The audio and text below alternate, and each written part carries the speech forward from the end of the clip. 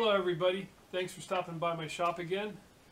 I really appreciate you taking your time to come see me. It's Chuck, outside Screwball, and this is part 3 of the HOLDRIDGE Radii cutter building this tooling.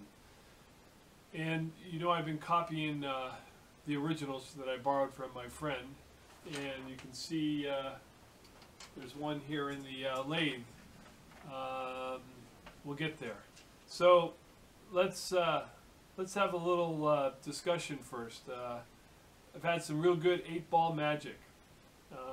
I went to the flea market the other day, and I don't have any film of that purchase, but I scored really well. It was a great 8-ball day. I ended up getting a very expensive makeup mirror, 2-sided lighted brushed nickel for $5, and ended up getting like a drafting light for $5. I also bought what else did I get that day? I can't remember, but I walked out of there smiling. I made some really good purchases. Then I went to an estate sale, and let's cut to the video of what I purchased at the estate sale. At the end of it, you're going to see the video. There'll be a couple of photographs of a waffle iron and then a waffle being cooked in the waffle iron. Oh shit! There goes my lights. Hang on.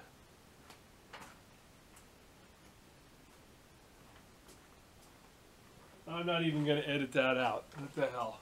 So anyway,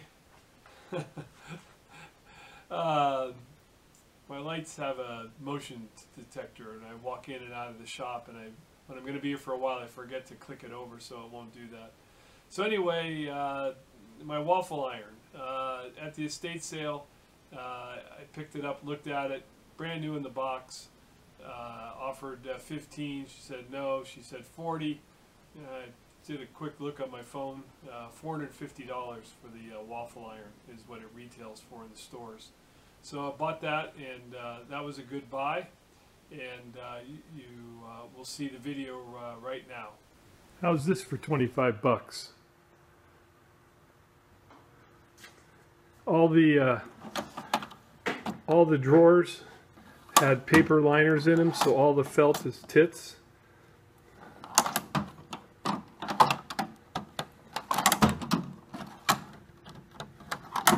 Not a bad buy. Those are all emptied out. All the screwdrivers, all the hammers, anything down there, and some stuff down there. Sweet, and keys. Got everything. $25 at an estate sale.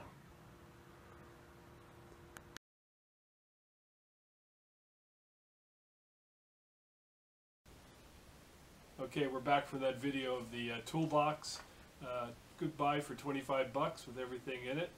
And then let's move on to Sunday. Sunday I went to the flea market again. My good buddy Paul called me up and said, "What are you doing? Let's go Sunday morning to the flea market." We had a great day there, and I need some help from you guys. I ended up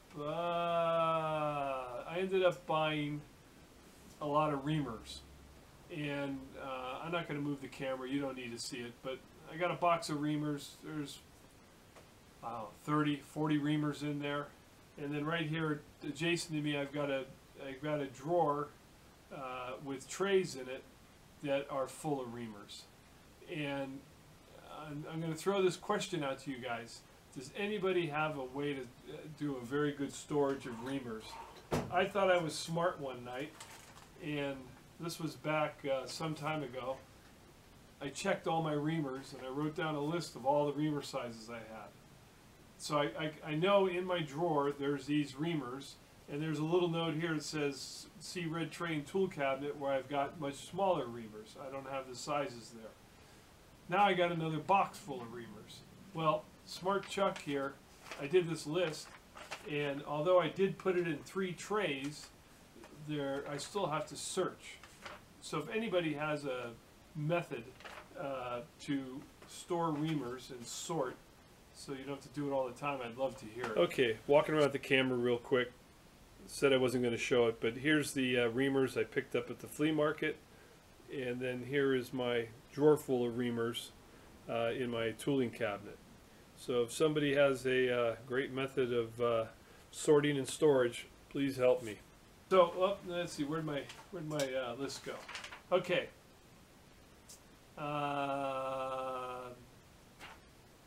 The other thing, I won't show it right now. Well, can you see it? Can't see it. I got some new tooling for the Monarch.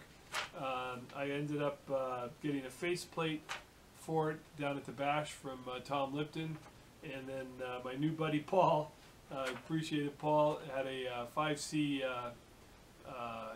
hand wheel closer. Well, here's the collet chuck. I still haven't cleaned my lathe for making the tooling for the Holdridge, but I had to mount up the chuck here, and it's a Hardage Solgren, Hardage Solgren 5C collet closer. I don't know if I said that word right, but that's what I said. D13 for the machine, and we're still working out a nice trade for it, but I'm really excited to have that. Okay, so I think that's enough yakking with you guys. You want to see some machining, so let's see what the Screwy Ball says. Do these guys want to watch some machining? Yes. Will I keep their interest? Yes. Is there any bozos in this video? Very doubtful. This goddamn thing is unbelievable. Okay, so we're going to move on and create a pocket. I'm going to show you how I did that. Let me grab the tool. Creating a pocket in the tool there, so your set screw can go in. And then I didn't have a tool, a 1/2-inch tool for this one that's right in here. And there's a little click blurb in the surface grinder showing you that I took a broken end mill and made the tooling for that. And if we can, we're going to get into a little bit of demonstration of that. I fooled with it. Pardon my reach, guys. I fooled with it and a little dish, and was starting to work on a dish here also. It was just to really check to see how my tool cut. that was the main thing. The tooling itself that I made fits perfect. That's not even an issue. All right, enough yakking. Let's move on and see some machining. Thanks, guys. Okay, those copies are done. That copy's done. And this copy's done, other than a couple more holes. Got to put in some screw holes and the tool hole.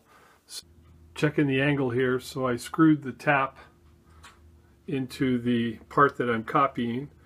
It's an extended long tap. I need to drill and tap here, and I need to know the angle. So I got it set up to find the angle, so I can get it set up in the mill and drill and tap.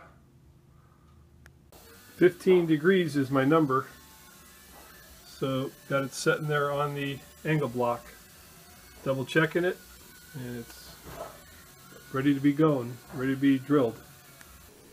Okay, getting ready to mill the slot in here so I can put the set screw in. So came over, put a 1/2-inch gauge pin in here, came down with the edge finder, found the edge of it, moved over 250 thousandths after moving over the 100 thousandths for the edge finder. So I'm on center, came down, found just that recess right there where the angle changes, and I have my Z set at 0, and I know I got to go 150 thousandths into the part to create that slot. Tool set at 15-degree angle, sitting on a 15-degree block right here. Vise is tight, and I think we're gonna go.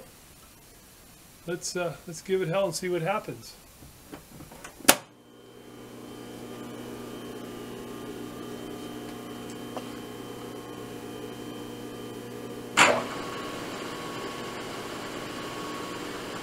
So let's go in about 20 thousandths. See what that gets us.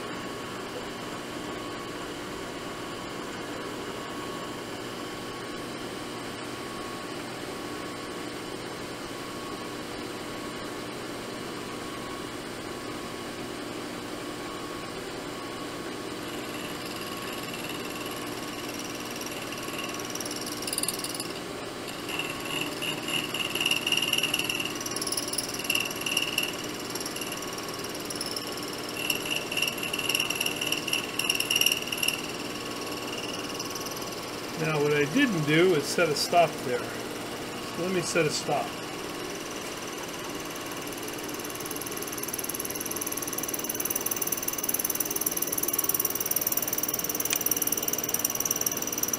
Okay. Let's go in another 20.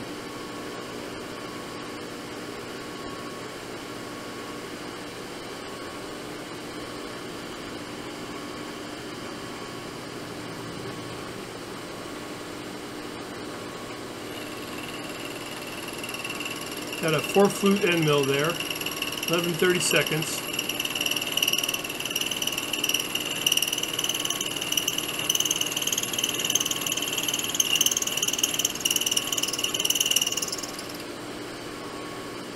Okay, let's try another 20. Everything seems to be behaving okay.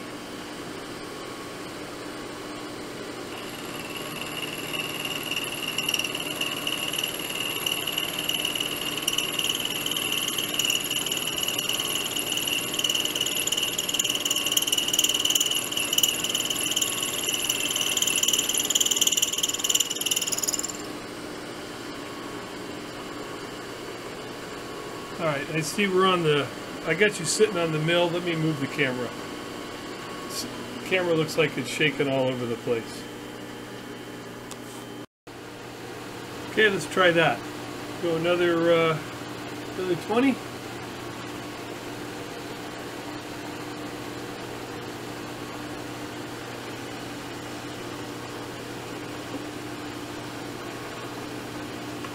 And if it's shaking, guys, I'm too lazy to go get my tripod.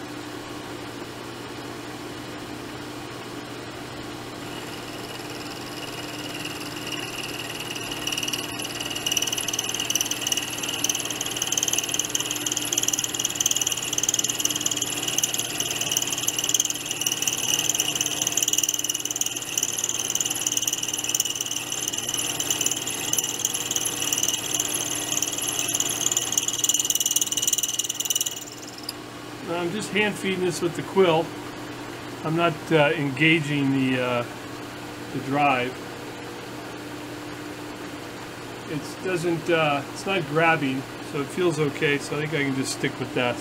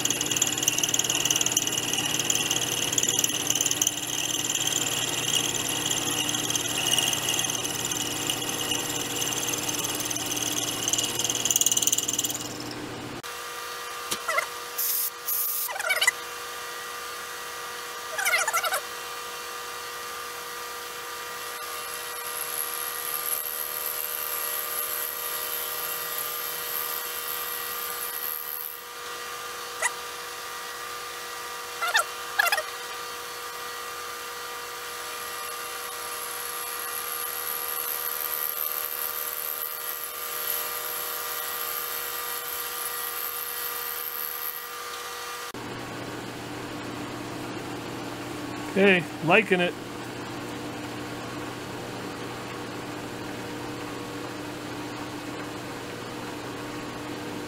Alright, there's 150. It just doesn't look deep enough though.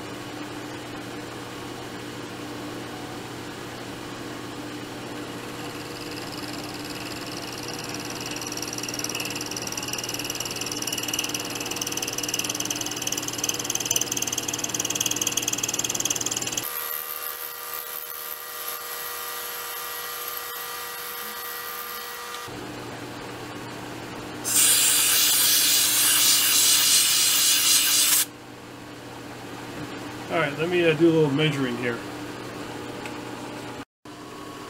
Okay, now I'm going full depth in the X, in the Z, in the X, and now I'm going in the Z, taking 20 thousandths pass back to my full depth cut, but trying to get a little shelf in there now. So 20 thousandths depth cut here, just taking it easy.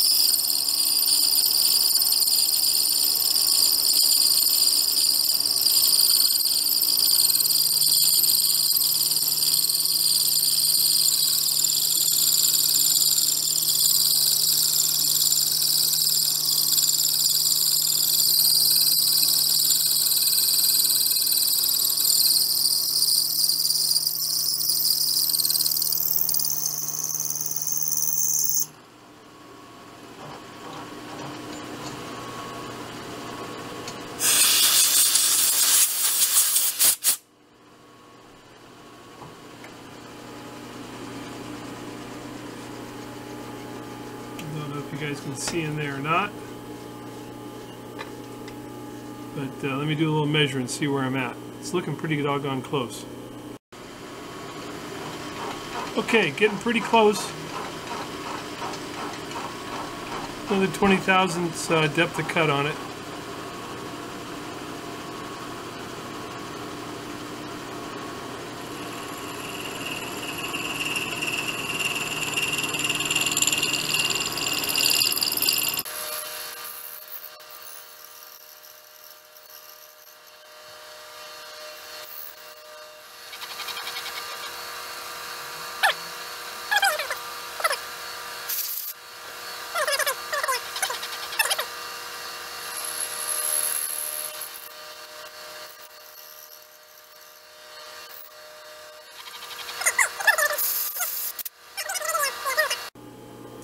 You know, it's kind of interesting.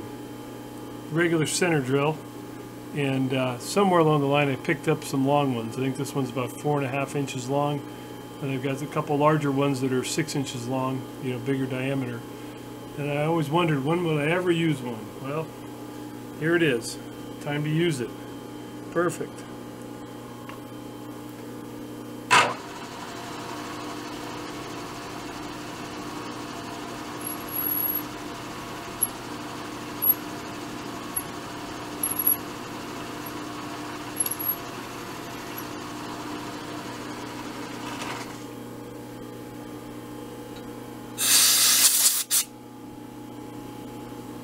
Give it a little more than that.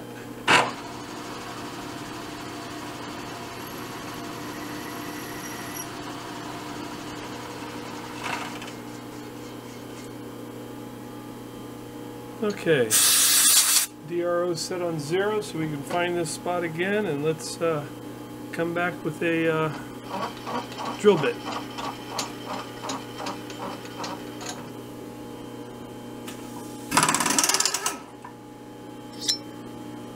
There's the tool. That's 6 inches.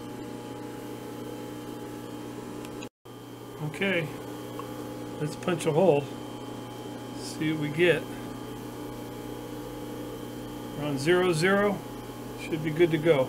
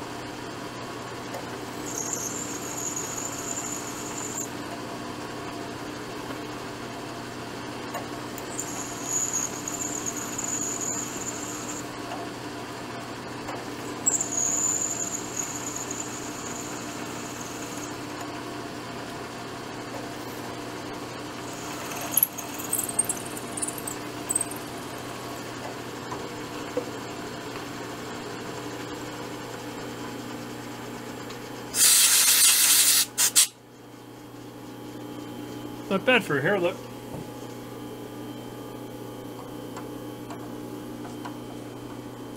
I don't think my regular tap will reach. We're going to see, just for shits and giggles. But I'm pretty sure the chuck is going to hit. Now, let me double check something. Did I go all the way through? I hit the mill stop. I may not went all the way through. Oh yeah, I went all the way through. Well, will this guy reach? Nope, it'll crash. So it's good to have a retired tool maker or a buddy. Got a nice long extended tap. Take the table down.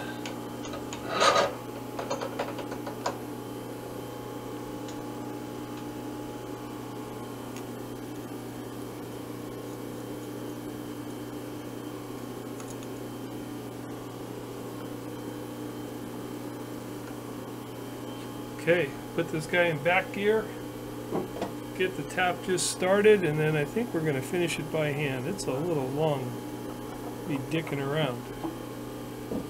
So let's give it a whirl here.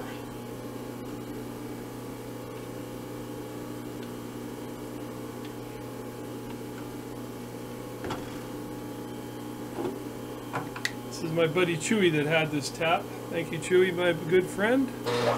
Let's see if I can not break it. Yeah, I don't have a long enough countersink to countersink that hole. I could use a bigger drill bit.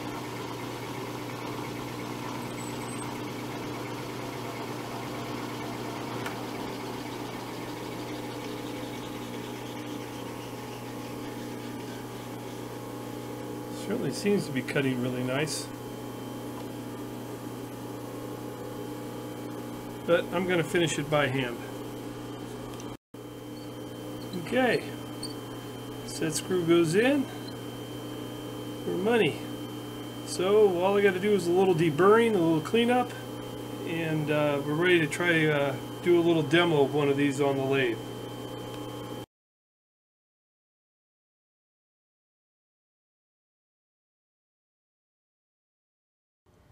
Just a quick shot of broken 3/8 high-speed steel end mill making a cutter for the Holdridge.